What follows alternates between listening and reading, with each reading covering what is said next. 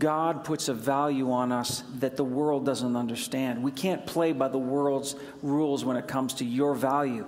We have to go to the absolutes of God's word. Truth again. So what is the truth? We go to 3 John 2. Listen to this. God talking to you, and he said, beloved, beloved, I wish above all things. You know, for me, if I were to even just stop right there, listening to God talk to me, you got God the Father looking at you in the eyes and just saying, my beloved, oh, I wish above all things. Man, that right there is winning, right?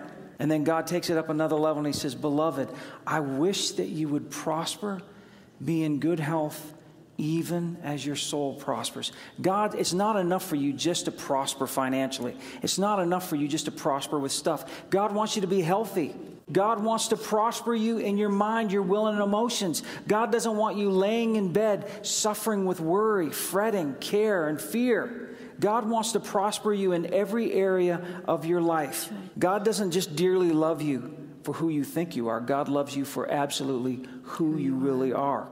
You see, that's why it's such an affront for you and I to look in the mirror and talk trash to what God has made. That's why it's so arrogant to think that the vessel would look in the mirror and talk about what God has made, what God has designed from the very DNA out, from the very laminin of your cellular structure, that God would look at you and say, I'm a genius. Look how good I am at making this beautiful daughter. And for us to turn around and say, no, well, you know, there's limits to what I can do. There's limits to where I can go. There's, you know, I can only... We have to believe God wholesale for everything he has for us. When you think of a printer, the analogy of a printer, we've all worked on computers. You've got the computer and the printer. If you've got a document on your computer and it's got an error in it, then you print it out. Well, then you go to the piece of paper. You know, you're thinking, oh, well, I need to white that out and fix that up and do this here. You fix the document. You come back to your printer and you press print again. And this is how we live life. We keep printing the same stupid document with the same errors on it, thinking if we fix the piece of paper that somehow now we've made everything right. We hit print and then we're again going, I don't understand. How come I keep failing?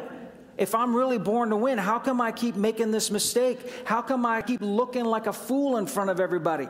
Because the thing is, Jesus said this, a good tree produces good fruit. A wrong tree, a bad tree, a broken tree, a hurt tree will produce bad fruit. We've got to change this thing at the roots. You see, the truth is the thing that will set you free. That's what John 8:32 says.